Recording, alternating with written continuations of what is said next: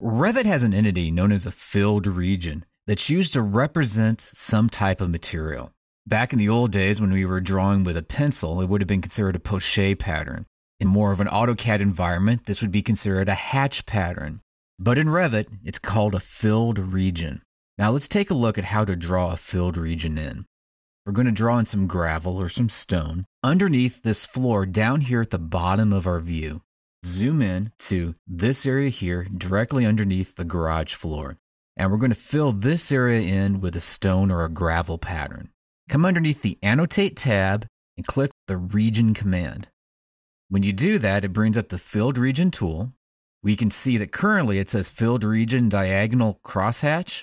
If you click there, take a look here on the list, select on Gravel. Unfortunately, there's no way that we can click right inside of this space and have it automatically fill with gravel.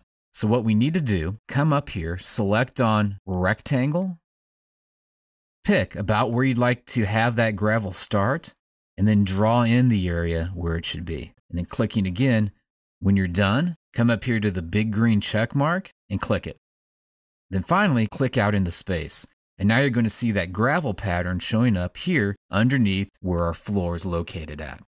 So a hatch pattern, or in this case it's called a fill pattern, is used to fill in an area with a material indication, so when it comes time to detail it out, we'll be able to tell that's gravel there, and we'll have something to point to if we wanted to place a piece of text there that said, right here is where gravel is going to be.